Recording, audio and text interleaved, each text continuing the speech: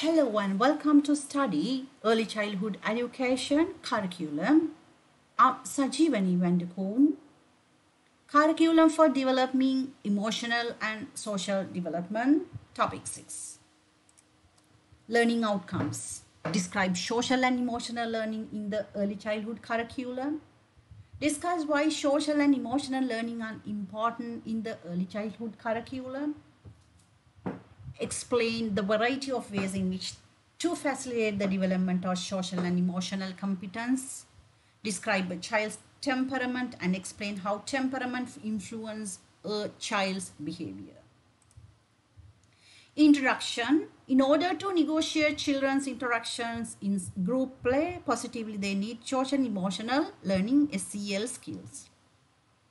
If they are successful in dealing with social emotional problem, they will show the indicators of development SEL according to Chersonbrock, Hills, Bloom, and Goulart 2004. Self-awareness, self-management, social awarenesses, responsible decision making, relationship management. Early childhood education can play an important role in providing children with the opportunity to experience social and emotional awareness as well as to practice interpersonal skills as they get older. SEL provides a critical basis for a lifelong development and learning, which is why in this topic a teacher needs to know what SEL is, how she or he can bring SEL into the classroom and the indicators of SEL. Well, what is social emotional learning? Social emotional learning is a skill set which comprises of emotional process, social skills, interpretational skills, and cognitive regulation. SEL is a learning process for both children and adults. However, this is how SEL can help children. So, develop attitudes and skills to manage and recognize their own emotions, show and feel empathy, create and maintain positive relationships.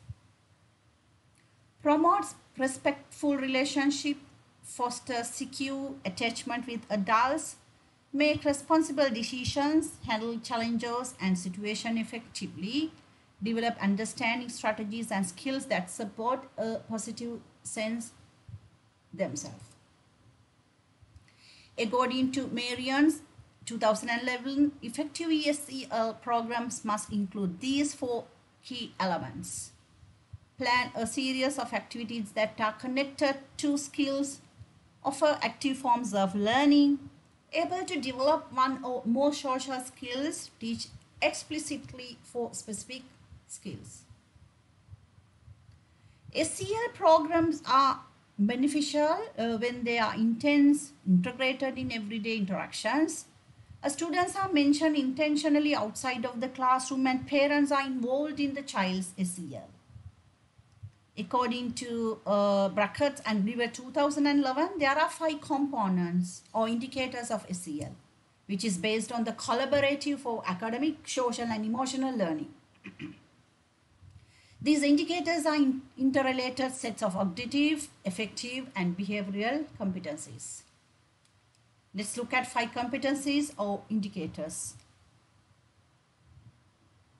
Social and emotional learning, self-awareness, recognizing one's emotions and values as well as one's strengths and challenges, responsible decision making, making ethical, constructive choices about personal and social behavior, relationship skills, forming positive relationship, working in teams, dealing effectively with conflict, social awareness, showing understanding and empathy for others. Self-management, managing emotions and behaviors to achieve one's goals. Self-awareness. The 5 competencies are self-awarenesses. When children are able accurately recognize and assess others people's emotions, thoughts, interests, values, and their influence on their behavior. This includes assessing someone's strengths and weaknesses. Children with self-awarenesses have a well-grounded self-confidence and optimism. Responsible decision making. Responsible decision making, when children are be able to decide, respect and construct choices based on consideration of ethical standards, safety concern, social norms, respect for others and possible consequences of various actions. Responsible decisions making also include academic situations and contribution to the well-being of the school and community. Well, let's look at the relationship skills. Well, children are able to establish and maintain a healthy and cooperative relationship with different individuals and group of people. This includes good communication skills, able to resist inappropriate social pressure, managing and resolving interpersonal conflict, and asking for help when needed. Social awarenesses or social awareness, this is the ability to empathize and see from others people perspectives even though they are from different background or culture. Children with social awarenesses are also able to understand social and ethical norms of behavior, recognition and appropriate individual and group similarities and differences, and are able to identify with family, schools and community resources and support. Let's talk about the self-management. Self-management. Children with self-management are able to control their emotions, thoughts and behaviors. Even in different situations. They are also able to handle stress, persevere when facing problems, and to be motivated towards achieving their personal and academic goals. Well, let's look at how to bring SEL into the early childhood classroom. Emotional can affect a child's learning acquisition positively or negatively, which is why SEL is important in children's development. Positive emotions will cause children to associate learning as pleasurable, successful and retainable. Negative emotions, on the other hand, can interfere with learning acquisition. So therefore, teachers have to find ways how to bring SEL into early childhood classroom. According to Victoria State Government 2014, SEL can be brought explicitly on a regular basis for 10 to 15 minutes. In order to do so, there needs to be teacher capacity to promote the teaching of SEL explicitly by attending SEL courses, exploring literature on SEL, team teaching with experienced staff members on SEL. Well, a teacher can still help with a child's social and emotional development during McClellan's 2005. According to her, there are 4 types in which teacher can help with the development of SEL. Creating a safe and supportive environment, focusing on child's feeling, helping child to develop language, discussing topics on how children develop SEL. Well, let's look at creating a safe and supportive environment. Well, beside that, teachers also need to take note of physical aspect of classroom to allow active learning according to D. McClellan's 2015.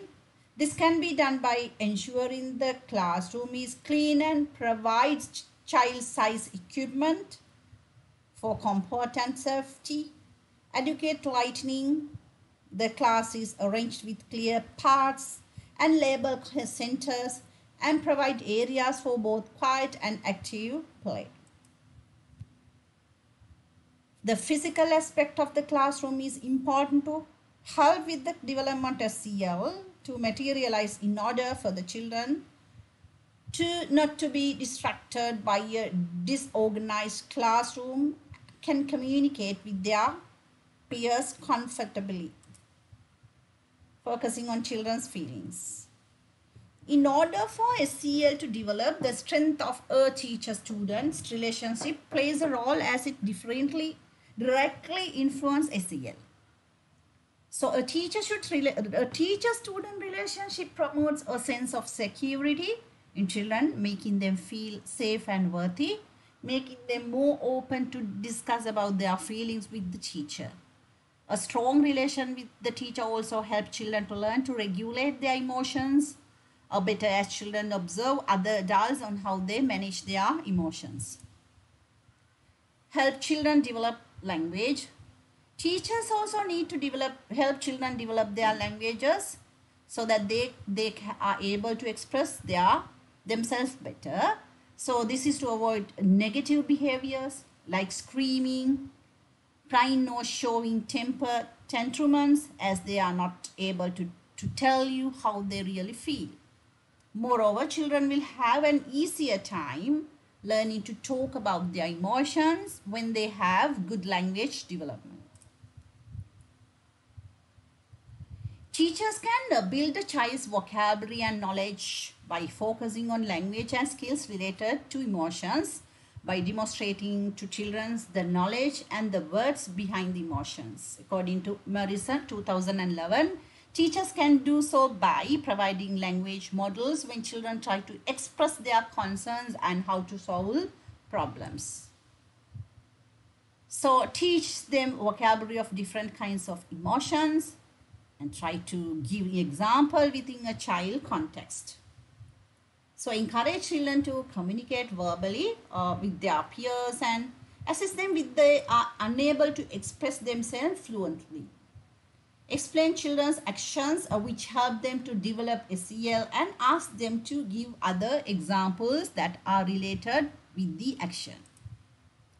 Let's look at the discussion topics of how children develop SEL. Brain development, memory and language are developmental factors contributing to a child's inability to understand and control their emotions, according to Morrison 2011. Once children develop a better language control, teacher can focus on their brain development activities to expose children to SEL. So another way to discuss SEL with children is by teachers modeling positive behaviors like empathy, also generosity and helping others. Children then must repeat these positive behaviors with other children, and teachers can discuss with them about how they feel.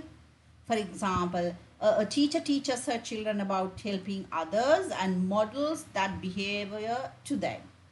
So she also asks children to help others in the classroom by either cleaning up or helping them get up, or when they fall down, the teacher then can discuss with them on how they feel about helping others. Well, let's look at social emotional development. Well, it is important for teachers to know the social emotional development of children, so that she or he can identify when a child is ready to develop certain emotions and not get upset when they are unable to understand how to regulate their emotions at certain situations. A child emotional development comes in an orderly process where complex emotions come from simple emotions. The primary emotions are shown during the first 6 months of life, where emotions like joy, interest, surprise, distress, sadness, anger and fear can be shown by infants. Self-conscious emotions come later in, where children are about 2 years old, as they have more self-awarenesses and knowledge about society rules. So there are many theories on the social emotional development, where in this topic the psychological theory and the behavioral theory will be covered. Let's look at the psychosocial theory. One of the most popular theories is psychosocial theory, which was developed by Erik Erikson in 1963, where the social development is explained based on conflicts which children have to solve problem for personal growth. Explaining on the psychosocial theory, the social emotional development, age and explaining. Trust versus mistrust, birth to 8 months. Trust is basically social needs to an infant, and it's met when adults nurture them, give food, warmth and let them sleep. Trust can be seen when the infant feels joy, contentment and wants to explore. Autonomy versus shame and doubt, 18 to 36 months. Toddlers are trying to be more independent since their motor skills, language skills and cognitive abilities are growing. However, they are still dependent on adults. Autonomy can be seen in behavior such as eating by themselves or choosing their own clothes to wear. Industry versus inferiority, age 60 puberty. By the end of the preschool, children will develop more on their competence. They complete tasks instead of just engaging into exploratory activities. When children go to school, they need the support, material, time and space to develop their competency and industry. Industry can be seen when the child shows signs for desire to produce something and demonstrate their accomplishments. Let's look at the behavioristic theory. This theory assumes that children develop their social and emotional behavior when their actions are either being reinforced or not by adults and people around them. Well, children first learn their social behavior through observations, where they take note and intimate the behavior of adults and other children around them. Children also have the tendency to imitate the behavior of adults or peers whom they like, as they want to be like them. Children also imitate the behavior when it is being rewarded. For example, when a child imitates their mother behaviors of showing empathy and it's rewarded with praises, the child will imitate this behavior again in the future. However, if a child imitates a negative behavior like screaming, when she or he wants something and he rewarded with being ignored or gets scolded, she or he will likely not imitate this behavior again. Okay, as mentioned before, it is important for teachers to understand the various stages of the development of SEL, because it determines the classroom expectation during the individual or group behaviors according to Brackett and River in 2011. Let's look at these stages. Development and regulating of emotions, relying on adults, learning social rules or norms, development of character and personality, development of self. Treatment and dispositions. Every one of us has our temperament, and this goes the same to the children. Their temperament is influenced by other people's reactions, included the environment. The characteristics may be included according to Macmill and Cullum 2007. Activity level, the unusual pace when doing an activity. Irritability, how fast a person can become upset. Soothiability, how easily a person can be calmed once they are upset. Fearfulness, how aware someone is with something that is unusual in the environment. Sociability, how receptive someone is when they are put in social situation. These traits provide a framework for teachers to understand children's self. Understanding the children's temperament is important for teachers to come up with expectation, plan curriculum and choose teaching strategies. Example, when a teacher knows that child's soothiability is low, she or he cannot immediately scold or punish the child for not being able to calm down fast after being upset. This is because children need more time and experience to regulate their emotions. Temperament and dispositions. Children will understand more about themselves, their personalities and temperaments through various experience and develop relationship with other people. Children who have multiple experiences have better levels of confidence, able to enhance their self-image and have better success in regulating their emotions. Children will understand more about themselves, their personality and temperaments through various experience and relationship with other people. Children who have multiple experience have better level of confidence, able to enhance their life image and have better success in regulating their emotions. Social emotional development in a group setting. Well, being in group is somewhat like a miniature community which requires social skills to get through. In order to require social skills, children need direction, support and experience led by their teacher, as the children do not automatically know how to use their social skills. A social competence, which is the ability initiate and maintain a relationship with people around you. It is important in early childhood's development. The teacher's role is to both guide and lead children to model behaviors like compassion, responsibility, trust and concern for their peers. Following a list of behavior that need to be encouraged when a group or by peer setting in the classroom, McQueen and Coleman 2007. Sharing, taking turns, being patient, being respectful, negotiating, cooperating. Telling or explaining about their preferences, explaining actions, accepting compromises, empathizing with others, handling impulses, being responsible for actions. When developing a child's social emotional skill, teacher need to be patient because children might regress, make mistakes and need time to practice their skills and abilities, especially when it involves social emotional domains. So that's all for today, and good luck with your studies, and thank you so much.